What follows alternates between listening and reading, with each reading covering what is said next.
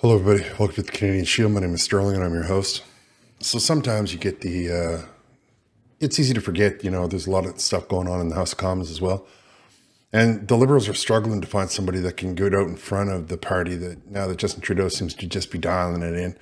He doesn't seem to be too invested in being the leader of the country if he has to work for it.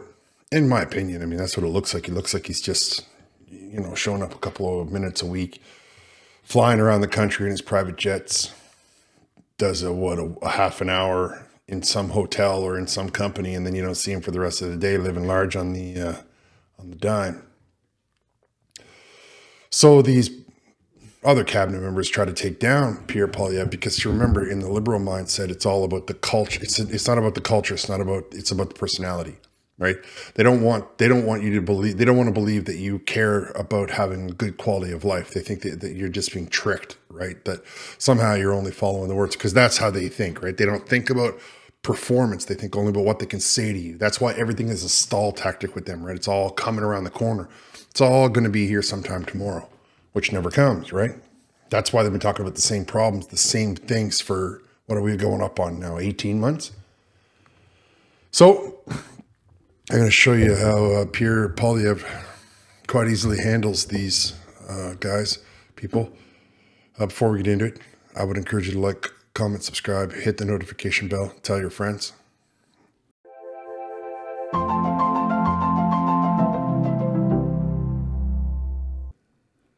Okay, let's get into it. First. Well, we do have a common sense conservative plan to axe the tax, build the homes, fix the budget, and stop the crime. While this Prime Minister is not worth the cost after 8 years on inflation, with all his multi-billion-dollar announcements, he is like the pyromaniac pretending to be a fireman, except the hose is spraying gas on the inflationary fire rather than water. According to the Scotiabank's chief economist, these inflationary deficits are driving up mortgage payments. Doesn't he realize that all of his spending is putting the heat and the costs on our homeowners? The Honourable Minister of Natural Resources. Thank you, Mr. Speaker. This government has a plan for an affordable and prosperous future. We have a plan that is focused on ensuring that we are building more homes faster, making life more affordable, and growing an economy that works for all Canadians. The Conservative leader has no plan for affordability other than a bunch of taglines. He has no plan for addressing the environment. He has no plan for the economy. We believe in ensuring that Canadians have a fair chance to succeed, and we are acting on that. Hey! Am I the only one who thinks that he acts like a conductor that you would see at like some orchestra or something? I mean, what is he doing? What is this? As for the no plan and all that other stuff, taglines, it's all you've been saying the whole time. I roll up my sleeves and I got the Canadians back so that we can put a plan into action that will have a plan. We are going to talk about having a talk about having a plan. These liberals, they just... If he has such a plan, why is he going to read it off a piece of paper all the time? I don't understand the theater, why they think the theater is going to convince you that you're not hungry, right? Why they think the theater is going to convince you that you're flat broke. Why they think the theater is going to remove that fear and that terror of all of the economic issues that you might be facing. Our plan is to axe the tax and cap the spending to bring down inflation and interest rates. We will have a carbon tax election, and people will choose whether they want to quadruple the tax to 61 cents with the NDP and the Prime Minister, or axe the tax under my common sense leadership. And in the meantime, people can't afford to eat. So will the Prime Minister show a little bit of compassion and accept my common sense demand to axe the tax on farmers and food? The Honourable Minister of Housing. Mr. Speaker, it is laughable when I hear the Conservative leader talk about affordability. He mentioned in a previous question some concerns he has around housing policy. His plan to build more homes is to cut investments in home building, is to raise taxes on those who are building homes, and when it comes to actually changing the way cities build homes, his deputy leader held a press conference to explicitly declare that Conservatives were siding with the NIMBYs when it comes to zoning reform. We are going to do what's necessary to put money on the table to build more affordable housing, create market conditions to get more homes built, and change the way that cities build homes so we can solve the housing crisis. I don't know what a NIMBY is. I'm not going to bother looking it up. I'm sure it's something that is makes common sense, and the Liberal Party just can't stand it because they don't have a clue what they're doing, right? I mean, there's not ever been a far left government that has an economic policy that works. Never once. The idea that you would, the problem with it is that you have to take the control away. You have to take the power away. You need the control to come into one body. And so you can't have people with influence, with money.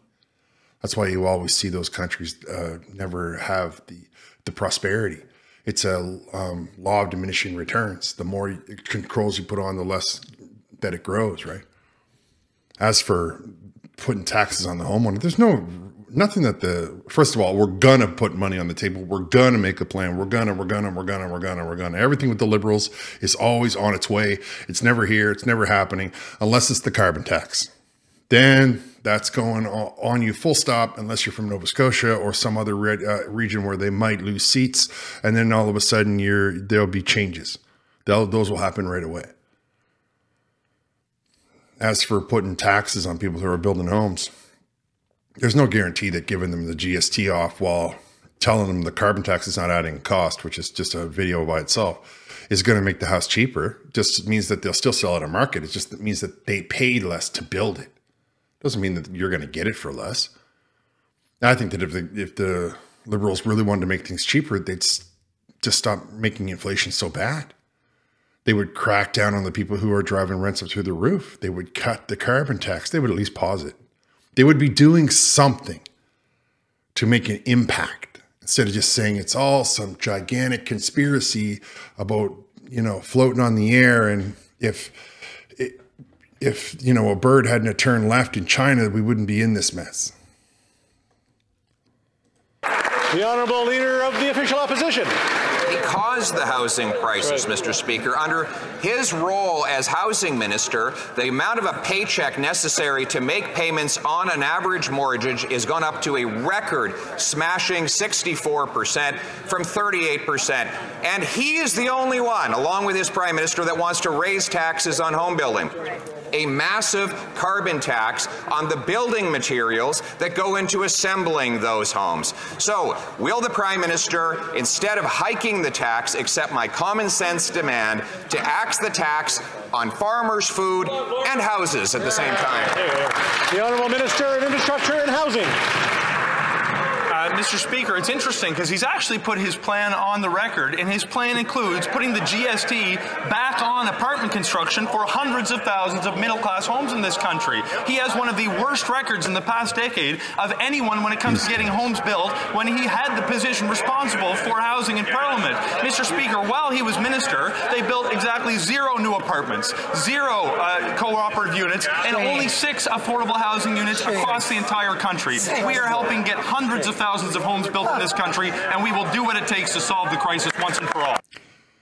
It's a crisis they created, right? I mean, they literally stood up not less than a year ago saying that the federal government's not responsible for housing. So why would all of a sudden Pierre Poilievre be responsible for housing? If Justin Trudeau and the Liberal Party wasn't responsible for housing, well, how come the Conservatives and Pierre Poilievre are? And if you tell yourself that makes only sense, that just means that you're not paying attention to the issue and you're actually part of the problem. If you want to solve the problem, you have to be honest and you have to be direct. You can't just tell yourself that it's all based on whether or not this guy makes you happy or whatever it may be. I mean, this is a serious thing, right? Now you got single mothers who are looking at rent that has gone up $1,600 from $800. I mean, this is serious problems here, guys. And the Liberal Party is doing nothing but theatrics and talk and talk and talk. They want to mumble under their breath. They want to threaten you. They want to pretend like they care about you while they do absolutely nothing. Hundreds of thousands of homes. He hasn't built a single solitary one. They've been in power for 10 years. It's ridiculous. Just get tired of hearing the same old thing. I mean, it's like they honestly believe that if you listen to those words, you're not going to understand how much more you're paying to live every single solitary day. And if you do make a notice, well, then it's never their fault. It's always somebody else's fault. It's been 10 years. It's not anything the Conservatives did. It's all something the Liberals have done. I don't care if it's 100 things or if it's one thing. It's completely and totally 100% their fault. And anybody that supports them is culpable in that guilt. All right. I want to thank y'all for listening. I would appreciate it if you would like, comment, subscribe, hit the notification bell, tell all your friends. I'll talk to you next time.